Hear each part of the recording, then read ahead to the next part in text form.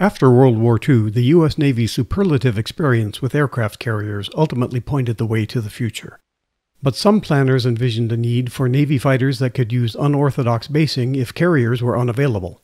Convair obliged by designing both the F2Y Sea Dart delta-wing jet seaplane and the radical XFY-1 vertical takeoff turboprop seen here, nicknamed Pogo.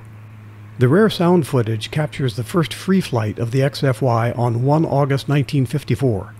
Convair engineering test pilot James Coleman made the takeoffs and landings. Takeoff was easier to accomplish than vertical landing, with the pilot needing to look back over his shoulder as the cruciform propjet neared the ground.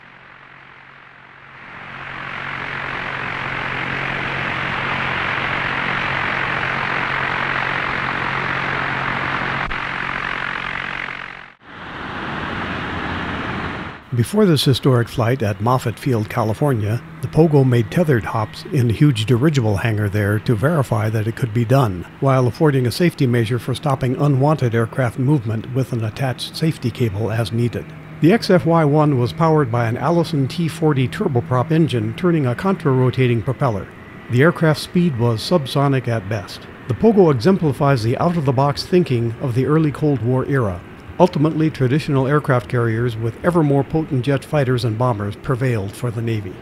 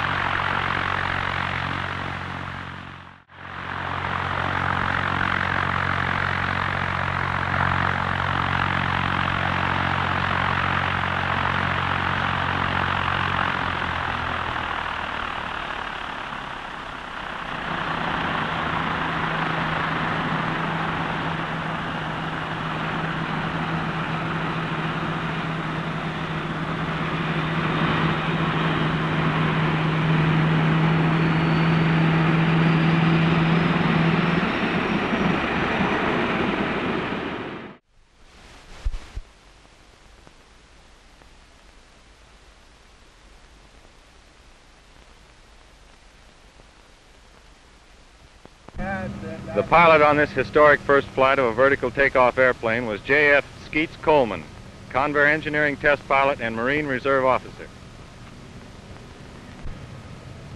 How did it go, Skeet? Went swell, Dick. It was just the way we expected it.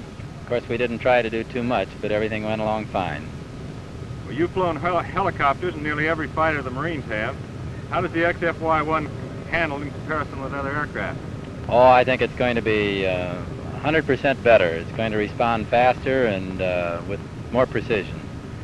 Is it as maneuverable as a helicopter close to the ground? Well, of course, we haven't investigated too far yet, but I think it's going to be much more maneuverable. What do you think the future of the aircraft is? Unlimited. That's fine. I noticed that the operation was pretty much just straight up and straight down. Do you think you could have done more today? Well, we could have done a lot more. The airplane was responding beautifully and just like we expected, but today we wanted to do just that, up and down. You did?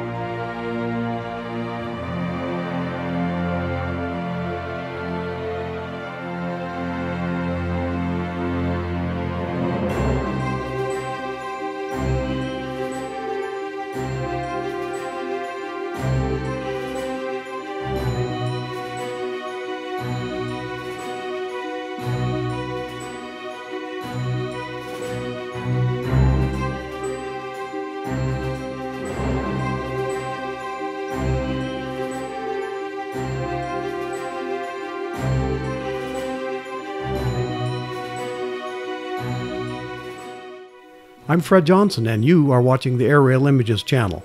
Thanks for that, and thanks especially for subscribing. We appreciate it.